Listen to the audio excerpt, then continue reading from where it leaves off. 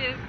So the reason I decided to drop out of society is because, well, being a debt slave and being a rent slave does not sound like a good time to me. In this economy, jobs just do not pay enough to live off of. Minimum wage is like, what, $8 an hour? And if you do the math, $8 an hour should be enough to live and to afford an apartment. Like, you would be making like $1,200 a month, you know? If you were working full-time, 40 hours, but a lot of jobs don't want to give you 40 hours. And then there's all these taxes being taken out. And then you can barely afford an apartment because rents itself is like $800 a month. So then the only thing you can really afford is you know, being in a cramped up apartment, like sharing a room with a bunch of other people for $400 a month. Or you could, if you want to live on your own, then you could work 2 jobs. And if you want to make more than $8 an hour in this economy, you have to go to school, which means becoming $60,000 in debt for a major that you don't even want, and for a major that could possibly not even land you a job when you're done with it. Like, going to school doesn't even guarantee you a job. Like, I know tons of people who have degrees. They have bachelor's degrees, and they're either unemployed or working at places like Walmart, McDonald's, where everybody's complaining about their hours. And then, so everybody's complaining about their job, but they're also complaining about their home situation, about the apartment that they live in, because their landlord is a dick. I mean, landlords are always harassing you for money, and things in the house are always falling apart. Your washing machine, your refrigerator, your sink, everything falls apart, and the neighbors complain, or you complain about the neighbors. So the home situation sucks, the work situation sucks, and school is, you know, is getting you in debt. If you want to have nice things, then you got to go in debt. You know, car payments and these mortgages, they're all designed to put you in debt. Like, because there's so much interest being taken out of all these payments that you just end up not ever really paying for what you're getting. You're just paying for interest.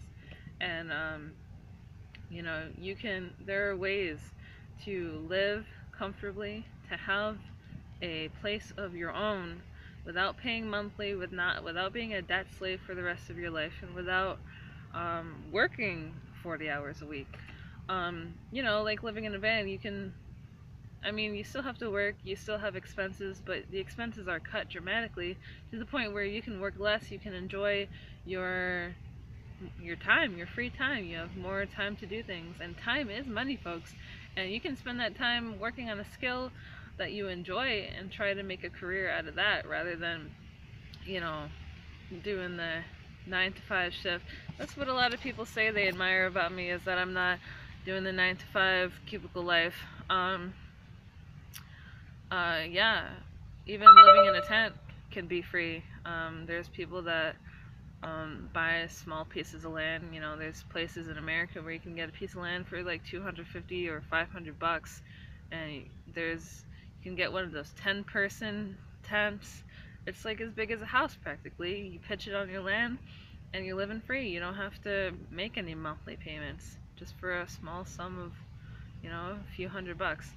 And that to me sounds a lot better than, you know, paying credit card bills and rent to own and car payments and stuff. You know, I was talking to my mom about possibly getting another van, and you know, how much effort it would take to finance, but that would put me in debt for years, which, I mean, if for some reason I lose my income, it would get repossessed, and then I would have a bankruptcy, and that's the continuous cycle that the government wants you to be in. It's not designed for you to ever own anything. And so I'm trying to live free. That's why I dropped out of society. I could see myself working again, but it would have to be a career that I enjoy. It would have to be a skill, a trade that I am marketing, something that I actually want to do. And, you know, the college thing, all those majors are not really anything that anybody wants to do. Yeah, so that is my rant on society's pressures.